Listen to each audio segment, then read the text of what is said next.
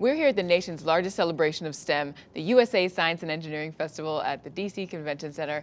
And sitting next to me is Dr. Kate Biberdorf, explosion scientist. That's what I like to think of you as, but I know you do so much more. Please tell us what your career background is. Oh, okay. So I have a PhD in inorganic chemistry, and I am a professor of instruction at the University of Texas at Austin, hook 'em horns.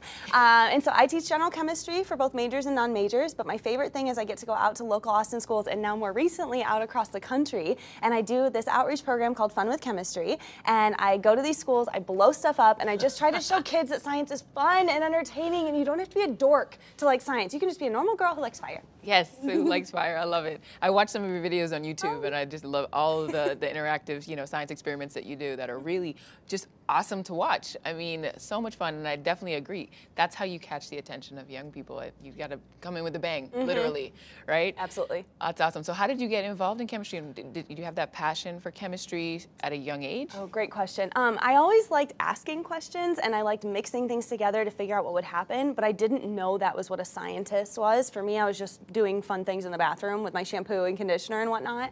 But it wasn't really until I was 15 and I was a sophomore in high school where I had this incredible teacher. Her name was Mrs. Kelly Palsrock, and she changed my life. She would run around the classroom, light stuff on fire. She was just energetic, excited. Everything was just incredible. And so ever since I was 15, I knew I wanted to be a chemist. Wow. That's simple. And that your was teacher, she changed your life. I love her so much. I'm so grateful for her because I know there were other people in my classroom that were not into chemistry. I mean, I went to a small school. We weren't all going to be PhD chemists. I know that. And so I just am very grateful looking back that she took the time to foster my learning and answer all of my questions. I must have been so annoying. So thank you, Mrs. Palsrock. I love you so much. Are you still in touch with her? I am. Yeah, the day after I got my PhD, I actually sent her this huge bouquet. I was broke, right? Because I have no money after graduate school, so I'd saved all my money for this, sent her this huge bouquet of flowers, and basically just said, I want you to know you changed my life, and I am so grateful that you inspired me because I wouldn't be here without you. And that kind of started us talking again. That is beautiful. And yesterday we had nearly 50,000 school kids here with their teachers, which is really exciting. I know the teachers were thrilled because they were like, oh, I could use this in the classroom, this in the classroom. And I'm sure those who come today will see your stage performance. You're performing today and tomorrow, right? Two shows. Two shows, perfect. What can we expect at your stage show? Ooh, okay, I'm not gonna give too much away, but basically high energy, number one. Today is going to be more my cryogenics, my dry ice, liquid nitrogen, and then I have a little stuff in the middle that's kind of my magic aspect, and even though I know that's a bad word for science, but it's something kind of cool, little color changes, things you wouldn't expect, I would say. And tomorrow's my favorite part, fire, just all fire. The whole show's fire. I had to get special insurance in order to do fire in this incredible, beautiful building, but they let me do it, so tomorrow's my fire show. Go ahead. Oh, tomorrow's fire show. Okay, so Saturday is the cryogenics. And then, did I say that right? Yeah, cryogenics. Okay, perfect. Perfect. And then Sunday is all about fire. Cold, then hot. I love it. Easy. Very easy. So what piece of advice would you give to a young person who wants to be like you?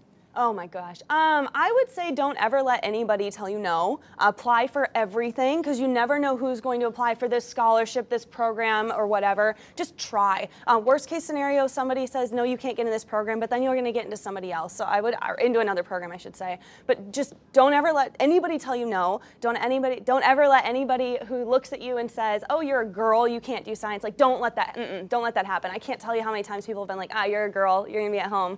Like, I'm not at home. You don't want me cooking anything for you. That would be a disaster. Let me blow up stuff for you. There you go, the alternative. And then we're going to see each other later on at the Girls in STEM Luncheon, which we're hosting here at the Convention Center for about 100 girls. We're going to come together and have a nice conversation so they can see you up close and get to talk to you and ask real questions. Right. Yeah. It's so important to humanize the scientist because they see you in a lab coat and goggles and they automatically assume X, Y, and Z about you. But I love designer shoes. I love soccer. I love to be outside. And so it's really fun for me to talk to students about how I also have a life outside of science, and you can be a girl, you can be feminine and like science, but you could also be a fitness instructor. I used to be a kickboxing instructor when I was in graduate school. Yeah, I love kickboxing. It's so fun. I don't have time for it anymore, but my favorite class to teach was actually step classes because I would teach the old ladies and they wanted these hard choreography and it was so fun. I could definitely see you as a dance instructor and a kickboxing instructor. It's so fun. You have the energy for it. I love it. Well, excellent. Well, I'm looking forward to your stage shows today and tomorrow, and I know you will too. So make sure you come out and see Dr. Kate Biberdorf and watch her show. It's going to be so awesome. Yes. What do we have to look forward to in the future? Any new projects coming up? Yes, definitely. And so I am officially trying to pursue my dream of following in Bill Nye and Steve Spangler's footsteps. So I have an agent and a manager, and we're working all these little things in LA. And so send me your good vibes, guys. Please send me your good vibes. I want to be successful in this world and just show the next generation of scientists a new version of a scientist. Like, you can be a scientist and you can also be feminine, and that's totally okay. It's totally okay. I love it. Love it. Well, thank you so much, Kate. Thank you. And enjoy. Have a great time. I know the kids are going to love you. And we're here. Again, we're here all weekend. So make sure you come out to SciFest and celebrate STEM with us.